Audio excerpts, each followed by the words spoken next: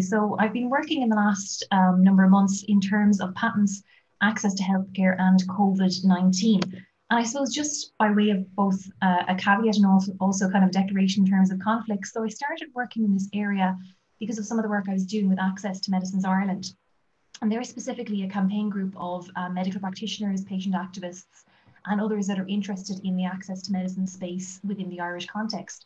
And as part of that work, I started to get asked the questions of, well, to what extent are these issues likely to affect COVID-19 and access in the COVID-19 context? And I started to look at this. So some of this work is really coming from that perspective, but of course it reflects my own views based on the research. So it doesn't necessarily reflect the position of Access to Medicines Ireland, but that's just the context where this was coming from, which I think is important because I end with some reforms and some reflections perhaps in terms of the Irish framework on how within that context we might need to think about in Ireland, and I think in other jurisdictions as well, how the compulsory licensing systems are operating, and also potentially what reforms are needed to make them more effective should they be needed for COVID-19. So in terms of this presentation, it's based on the work that's been presented here is based on two papers. One of them is forthcoming actually tomorrow, which is rather good timing in terms of that, which is accidental timing really, but it's in the NILQ. And the other piece is a piece that's forthcoming in the Journal of Medical Ethics, which is just examining more broadly some of these issues, including the voluntary licensing context as well, and kind of the solutions that could be used would we see access issues in this area. In terms of an overview, I'll start by highlighting some of the relevant issues I think that are happening within the access to medicine space for COVID, and then looking at compulsory licensing in terms of how that might be a tool used to reshift the balance in this context.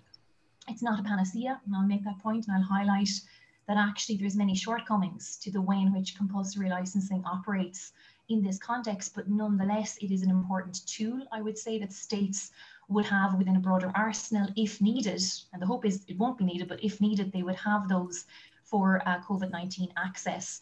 And then moving on from that, looking at the international and then the national level, the Irish context. But I suppose to start, really the discussion, the relevance of patents to access to health, and of course we're all familiar with these areas, so I'm not going to dwell on this too much. We know what a patent is, and we also know that they're available in all fields of technology, including medical technologies such as medicines, diagnostics, elements of vaccines. And I've deliberately called this patents on access to health, not just medicines, because I think it is important that we look at diagnostics, medicines, and also vaccines and how patents will affect across the life cycle of diagnostics and also treatment. And the other thing, I suppose, within the scientific community, there's lots of discussions around, our vaccines. Of course, if they are effective, that will be fantastic. But in the medium and short term, therapies are likely to be even more important, and having effective therapies is really significant as well. And indeed, diagnostics to bring the outbreak under control. In terms of the implication patents have for access and delivery of healthcare, of course, we know there are many implications. Often within access to medicines, the focus tends to be around price. And of course, price is highly significant. And we know that from, I suppose, past issues such as the HIV/AIDS crisis, where we're all familiar, many years of petitioning and civil society action in order to get access to HIV/AIDS medication, particularly in lower income countries.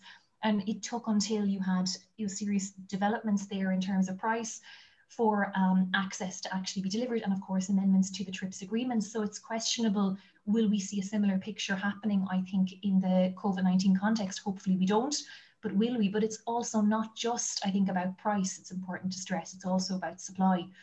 If a patent holder refuses to license their technology to other manufacturers, or if they only license to a select number of manufacturers, or indeed if they do advanced deals with some particular countries for preferential access, which we've seen and which others I know in the network are working on, such as Professor Duncan Matthews, if they're doing those types of deals, that is going to potentially cut down supply for other countries.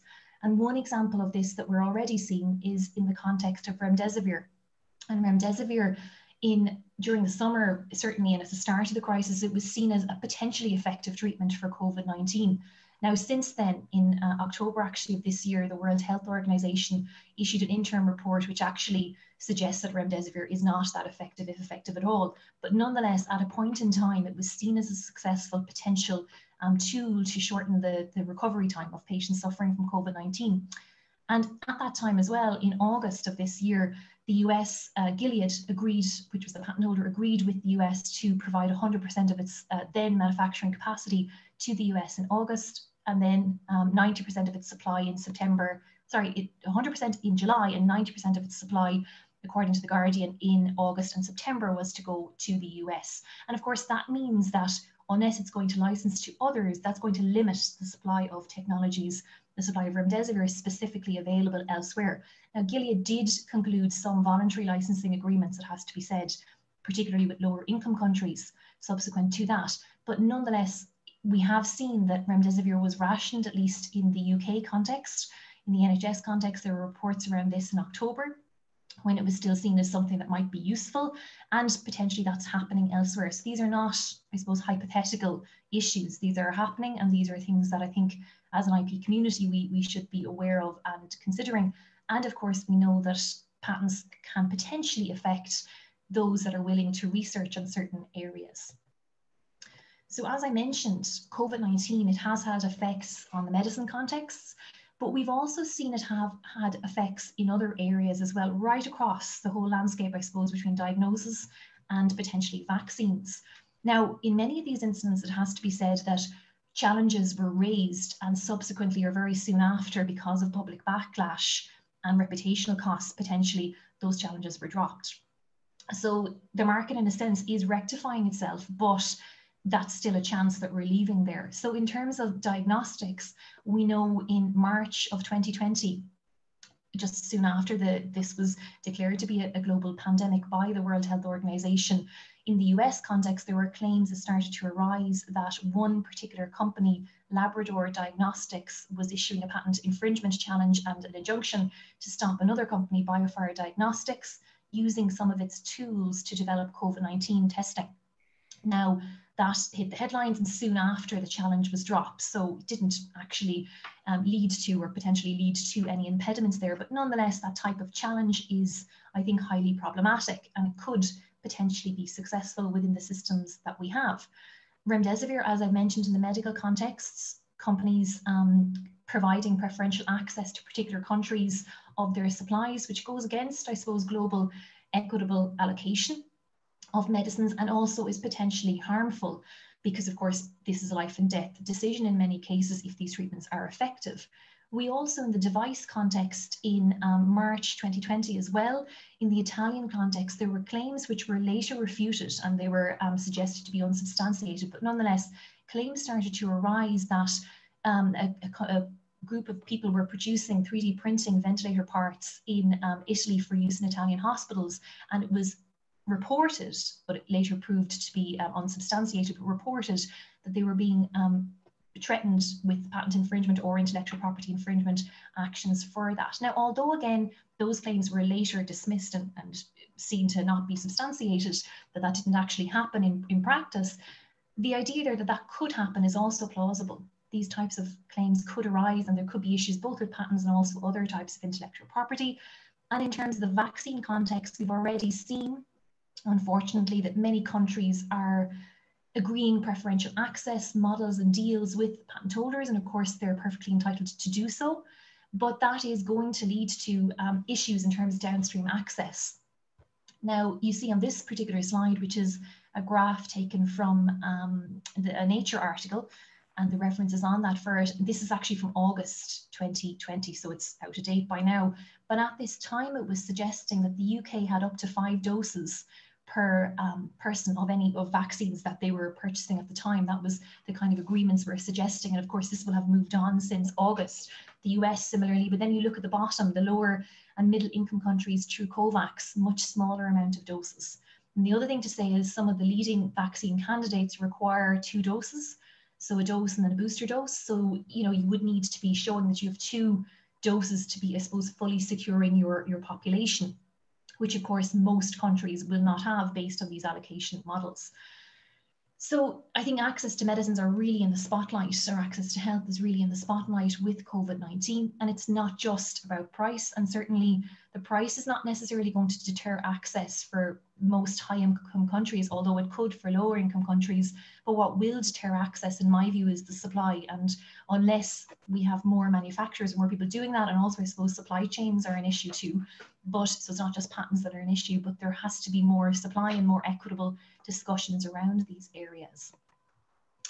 In terms of reshifting the balance, I suppose what we should be concerned about within the broader patent community, to what extent patents play a role. And of course, I can see they're not the only barrier to access in these areas at all, but I do think they can pose a potential barrier to access.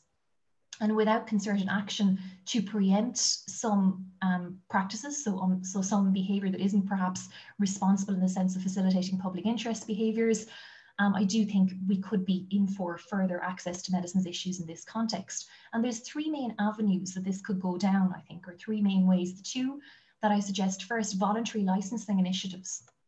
So I'm not going to go into this in detail in this particular presentation, but happy to say more in discussion. But the World Health Organization in particular has set up a COVID technology access pool. And that access pool is a pool basically for intellectual property, which encourages patent holders to voluntarily share their intellectual property rights, share data, and also share their know-how and share cell lines, etc., in order for others to be able to make technology, particularly health technologies, for COVID-19. I think it's a really important development. And I think it is something that governments should be endorsing.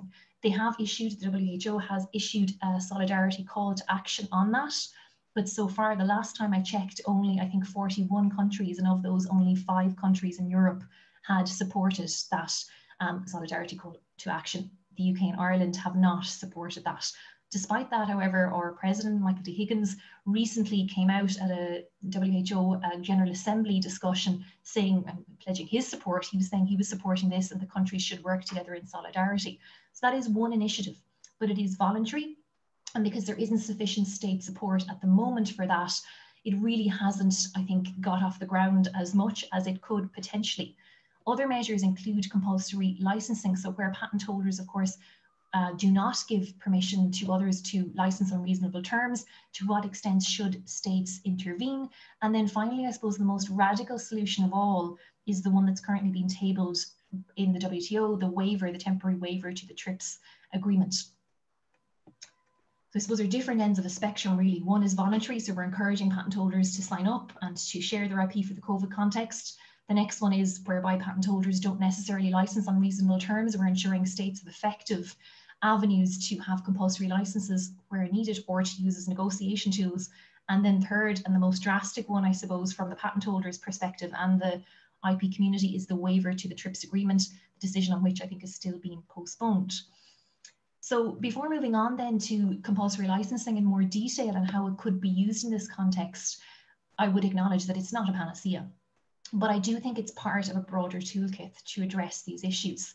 So compulsory licensing has many shortcomings in terms of resolving any potential access to healthcare issues in the COVID-19 context. First of all, the biggest, I suppose, issue with it is it's not a catch-all solution. Any compulsory licensing, as we know, has to be applied for on a case-by-case basis, product by product. You can't say that you are going to grant a compulsory license on COVID technologies or COVID vaccines or COVID medicines per se.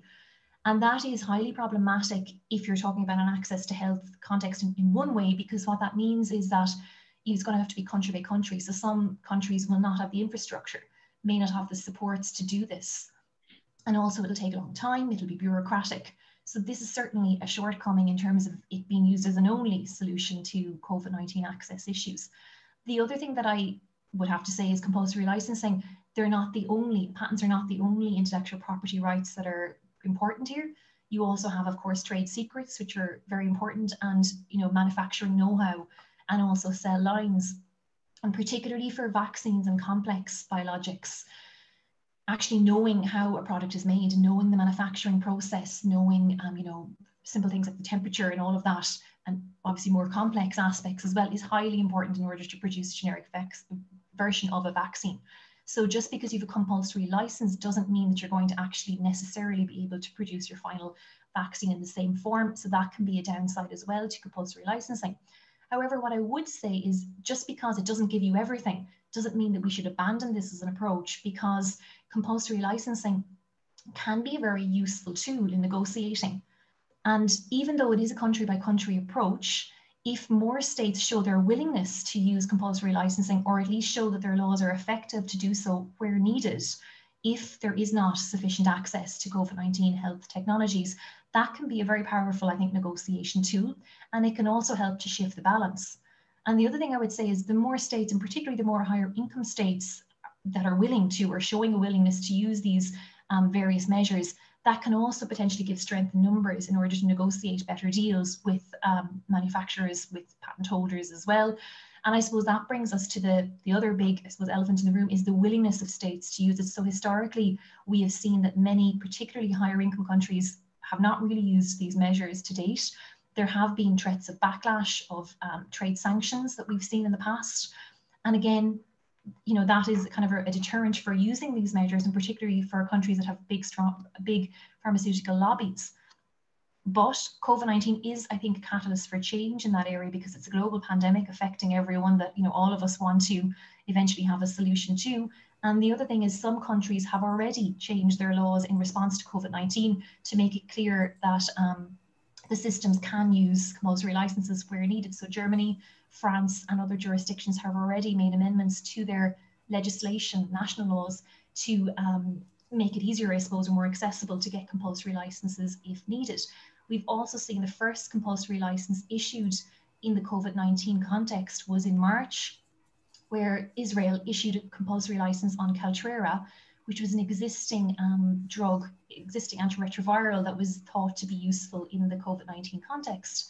And when they did that, what happened was the patent holder, instead of backlash, actually, they agreed not to enforce their patents worldwide on that drug for use in COVID-19. So in that way, I suppose that's one example, but it does show that actually by using compulsory licensing, it can encourage broader change in these areas. And also, I suppose more recently, we've seen in the last week, Russia, I think, are threatening to use compulsory licenses in the context of remdesivir for treating COVID-19. So then turning to, well, what's the possibility for this system? So what I would suggest is that in order for this to be effective and to be a viable option or a negotiation tool, it is important, in my view, for national states to look at their patent laws and to ensure that the compulsory licensing provisions are clear enough and are accessible enough in order to be used for COVID-19. I'm not suggesting that they would necessarily be used, but I do think it's important that the systems provide effective avenues if needed, and effective avenues, I suppose, as well as a negotiation tool. But in order to do that, we first of all need to see, well, what's the international framework for this? Because that provides, I suppose, a template within which national WTO states can operate. So that provides that template. And what I've seen is some countries are applying higher standards than are necessarily required within that system. I think that's problematic. And I also think some countries need to make it clear that they can use, or they are prepared to use, compulsory licenses if needed within the healthcare, particularly COVID-19 context. So in terms of the international framework applicable, and again, many of us will be very familiar with this, but just to recap, the Paris Convention is relevant in this context, particularly Article 5, and also the TRIPS Agreement, Article 31, which discusses compulsory licenses or use without authorization. Also relevant, of course, the Doha Declaration and Article 31 bis, to the TRIPS agreement. And the other thing to bear in mind is the European Union for EU states is a signatory of the TRIPS agreement, which doesn't mean that TRIPS is directly binding within EU law, but it does mean that domestic courts interpret the provisions as far as possible in light of the wording of the TRIPS agreement. And of course, then we have the national level, because all compulsory licensing it operates, in a sense, in practical terms, it operates at the national level, which has to, of course, take into account these international and multilateral agreements when operating their systems. So in terms of the Paris Convention, there was no reference to compulsory licensing initially in the initial 1883 convention.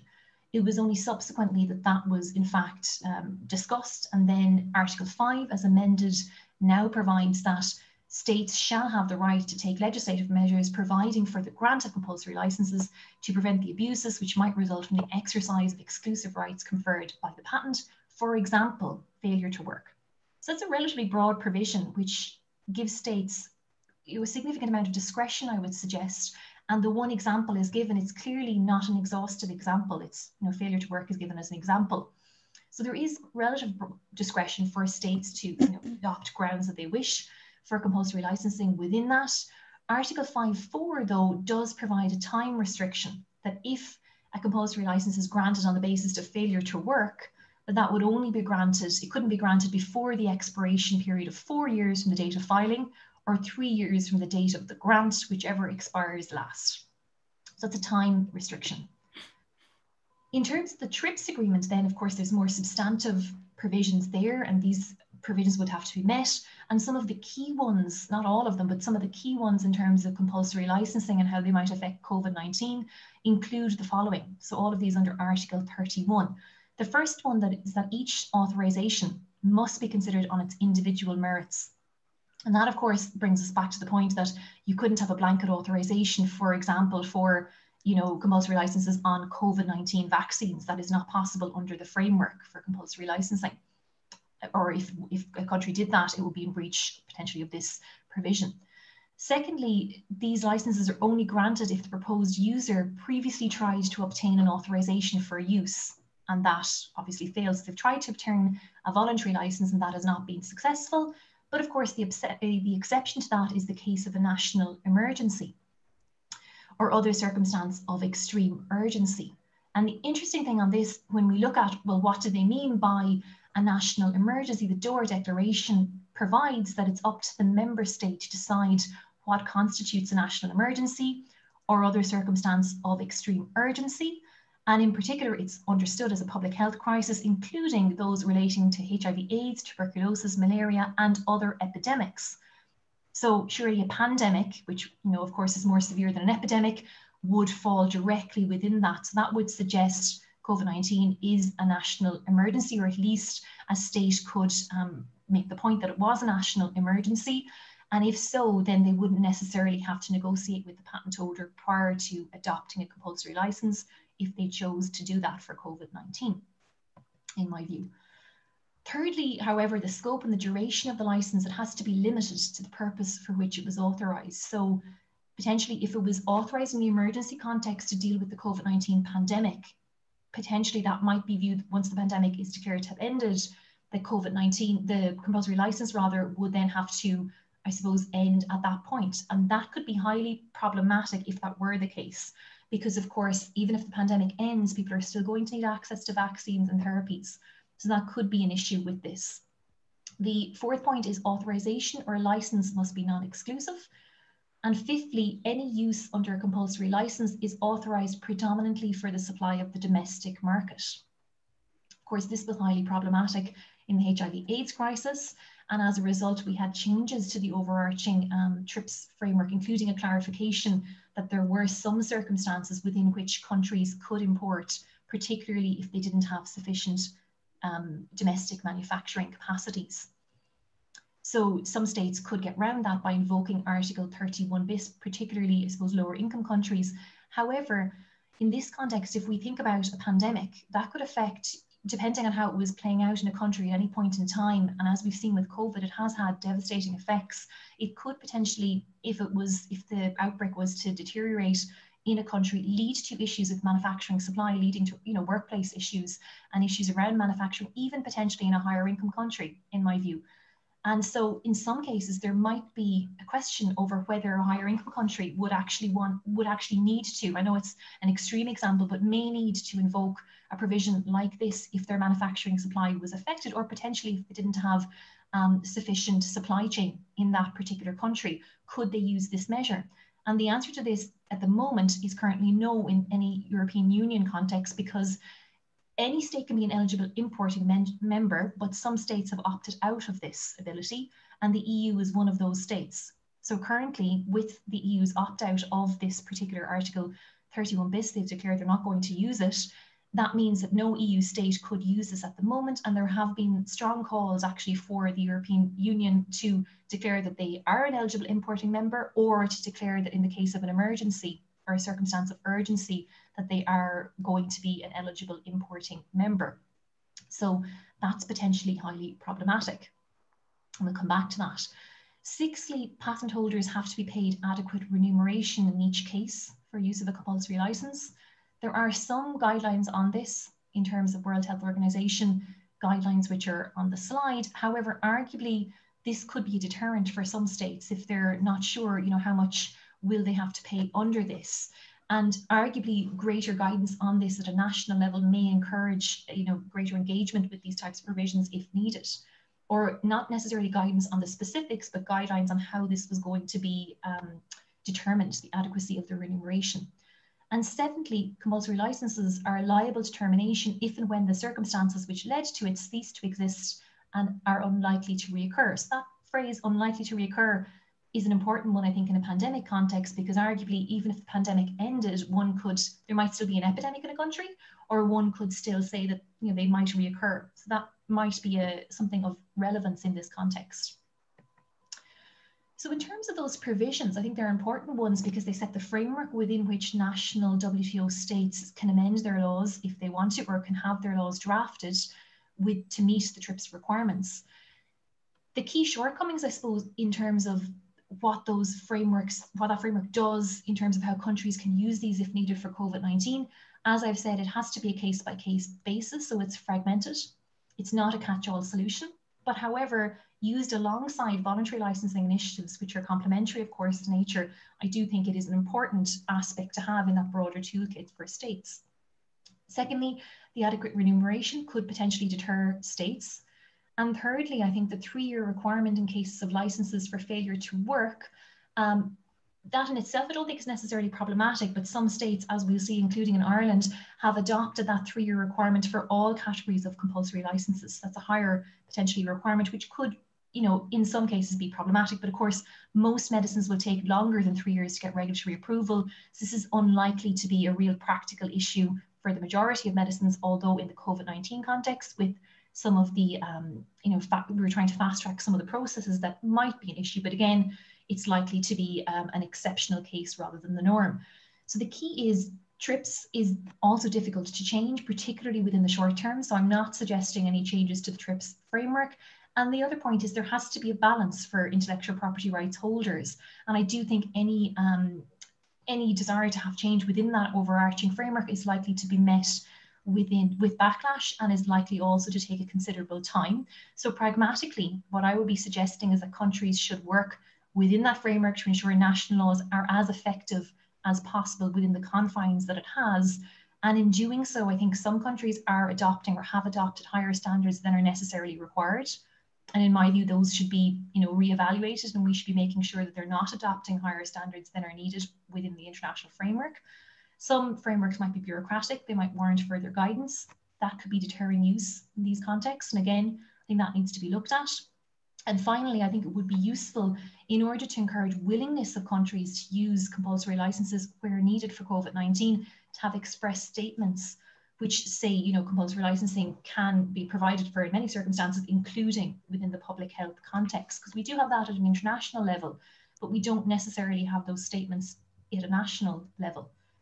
And just to show, this example in practice, I've taken the case study of Ireland. And by Ireland, I mean the laws within the Republic of Ireland, although our laws are very similar and in some cases have developed actually from the system that's applicable in the UK. So there will be a lot of overlap within the existing system in the UK on this. In the Irish context, compulsory licenses exist alongside government use licenses. So again, very similar to the UK context. So our government use licenses are called licenses for service of the state. But effectively, it's identical almost to the Crown use provisions that exist under the English system or the UK system. And those are a package, I think, of complementary measures, the compulsory licensing general provisions and the government use provisions in Ireland. They work in complementary to each other. The current measures, in my view, are relatively broad in theory, and they could potentially be interpreted to offer compulsory licenses for COVID-19 in some cases. In many cases, I think they could in theory, But Irish law does impose some higher standards than needed. There's some areas that there could be reforms. And also, and I think more importantly, there's no reference to public health, to the public interest within the general compulsory licensing laws.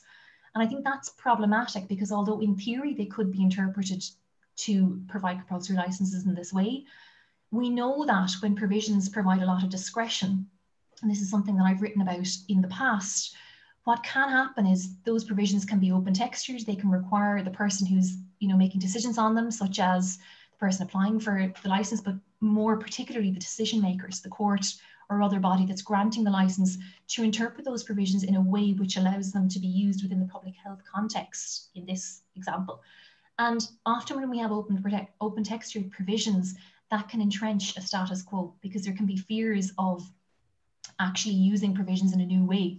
And in the Irish context, there's been limited to no use of these compulsory licensing provisions. So I did contact the Intellectual Property Office, and they have to ask them how often have we used these provisions in Ireland, and their response is that they have not been used. Now, I'm skeptical of that. I need to look at that again further myself, but that was the response that I was given, that so there's limited or no use of these provisions in Ireland. So although we don't need to have an express legislative provision that says that they would be used in the health context, I think if we did have, it would encourage more use, and it would also importantly it would show that there is a legislative basis for using this in the health context, and that would encourage the ability to use them as well and effectiveness of them to be used. So I do think there has to be or should be reforms of this area.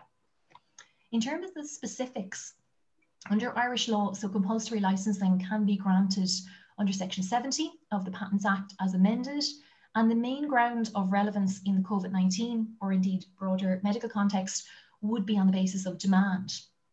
So compulsory license can be granted if the demand in the state for the subject matter of the patent is not being met or not being met on reasonable terms. Now, price is not necessarily a consideration that can be taken into account from previous case law on that. It suggests that price wouldn't necessarily be something that you could look at, but nonetheless, demand not being met on reasonable terms. There's no reference to public interest or to health within the general compulsory licensing ground in Ireland. And the other thing to say is all of the grounds for compulsory licensing, they can only be granted 3 years after the publication of notice of the grant. So that seems to be a reflection of the Paris Convention requirement, but in the Irish context, it doesn't just reflect failure to work, it applies for all grounds of compulsory licensing. And my suggestion would be within the Irish context that there should be some discussion and potentially an express reference to public interest or public health. So for example, could there be a ground that would say compulsory licensing would be granted where necessary for the public interest? And if so, would it be plausible to include a non-exhaustive list, for example? And this, of course, I think would be open to potential backlash or certainly opposition. But for example, could we say that it would be included in cases of national emergency, including within a public health crisis, e.g. epidemic, pandemic, environmental emergency or economic crisis? So that would be a suggestion that I would propose. And a specific reference, although as I said, not needed for us to use a compulsory license in this way, I think would be useful to signify, well, as a country, we are willing to use this if needed, and that potentially would encourage willingness to engage with this, or at least to make the threat of compulsory licenses, were that ever to be threatened, to make that more, not necessarily effective, but more plausible that it could happen. The other thing is the time requirement. I would suggest that we remove the 3-year requirement for all grounds and instead just impose it in the context of failure to work as is required by the Paris Convention. And then also that there would be further guidance at a national level on how demand within the state is to be assessed, particularly because there isn't much guidance on that at all at the moment. And also a discussion and some further guidance perhaps on how adequate remuneration will be assessed within the guidelines within the Irish context for that. The other thing then to say is those measures obviously sit alongside the government use provisions, so the service of the state measures akin to the Crown use provisions within the UK context. Section 77 of the Patent Acts puts this provision in place, and it allows the government minister or a person authorised by them to do any of the following. And you can see there they can make the product, If it's an invention, they can use it, they can offer supply or offer to supply any person, any means of that. And the other thing to say is, in terms of the terms of the government use, these are specifically for service of the state, which is defined in the legislation as any service that is essentially paid for by the public purse. So health services would undoubtedly, in my view, be covered by that, because of course that is a public health service under the Health Services Executive in Ireland. In terms of the use of the invention, so the terms that a government would use these technologies under service of the state provisions, they have to be agreed either before or after the use. And they would be agreed between the parties, or referred, or can be referred to the High Court, and if there isn't an agreement, and that High Court can then refer it on to an arbitrator at the end. In my view, that could be problematic in the remuneration context in particular, because if the terms aren't agreed upon until after the use, that might deter a state from, seeking government use, because the remuneration could be higher than they expected. So there should be greater guidance in my view on remuneration, and particularly on the terms, again, in this context. The other thing to say is Section 78(1), that allows for uses for service of the state for any purpose where a necessary expedient to a minister. And here is, I suppose, where you get more to the heart of public interest. They say for maintenance of supply or services essential to the life of the community, for securing a sufficiency of supplies and services essential to the well-being of the community, or for ensuring the public safety and the preservation of the state.